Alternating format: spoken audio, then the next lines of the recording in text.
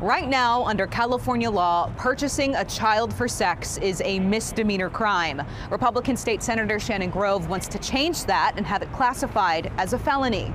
As a misdemeanor right now, buyers can spend a maximum of 1 year behind bars plus a $10,000 fine.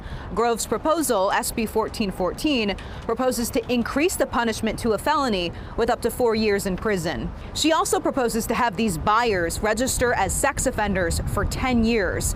Senator Grove says this will build off of her work from last year when state lawmakers changed the law to consider child sex trafficking a serious felony in California.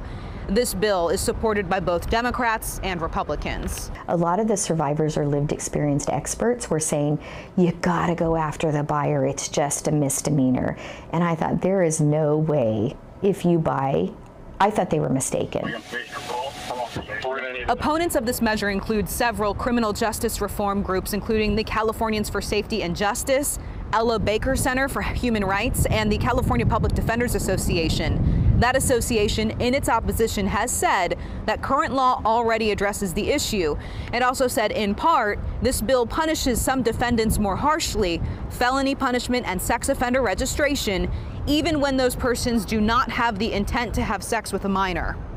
Similar proposals have been blocked at the state capitol since 2014, according to legislative documents. We'll see what happens with this version of the bill when it has its first hearing next week.